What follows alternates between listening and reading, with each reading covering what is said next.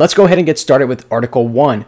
We're going to be talking about detecting bias in artificial intelligence and machine learning models. This research is being funded by Amazon and the National Science Foundation, and it is actually a collaboration between 4 big universities.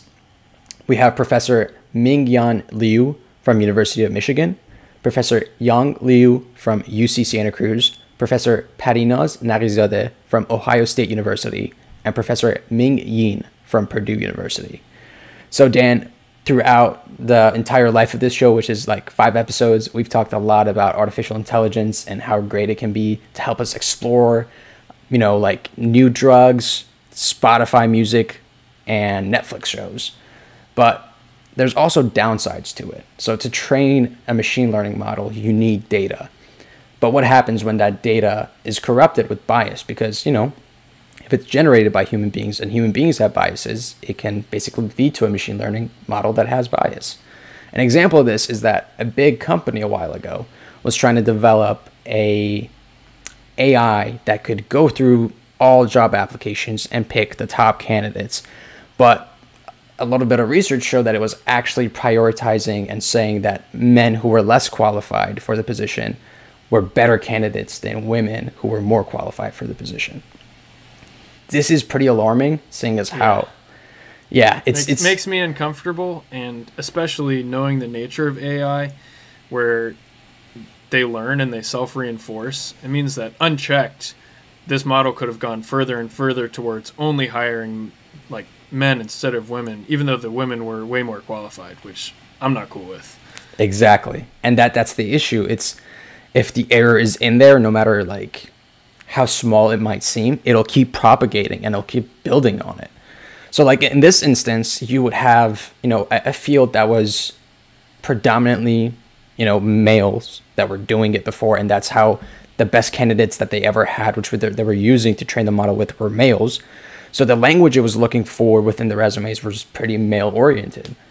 So no matter how good the female candidate was, the male candidate was just pushing above, which is horrible when you think about that. Like a job, especially the pandemic, I think has put this in a new perspective. It's how people like sustain their livelihoods. It's how they provide for themselves or their families. And you might be pushing them out of the running for like a really good position with a flawed model. And the other side of this, by the way, is that companies are also losing good candidates. Yeah. Using a system that they think is actually benefiting them. Yeah, so they're trying to find the best candidates, and they're finding ones that are less qualified, and at the same time being biased towards women. I've also seen AI kind of run off the rails in terms of social media.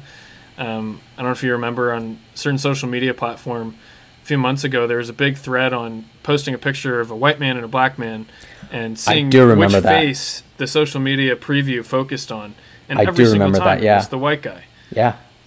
And another example is like auto captioning on YouTube. It's not great if you have anything other than like a plain American or UK English. If you have any type of accent, it's not great.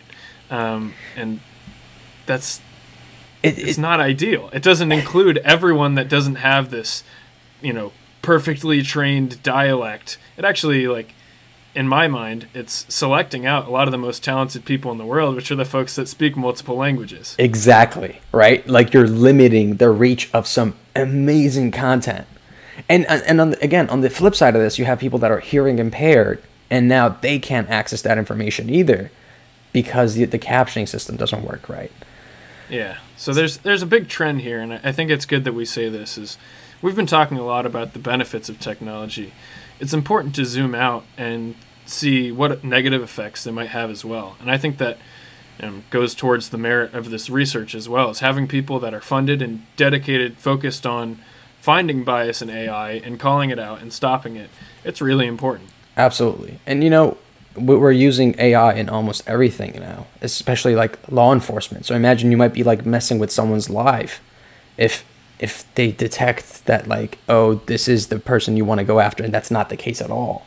Yeah. Like you could literally be risking their life. And, I was listening to the Joe Rogan podcast. He was talking with Elon Musk, and he brought up a question. It was like, are you afraid of AI? And Elon's answer was, No, but because of like how deep it is into our lives, like how much it affects everyone, society should be able to have some sort of oversight on how AI is being implemented. Like there should be some sort of check.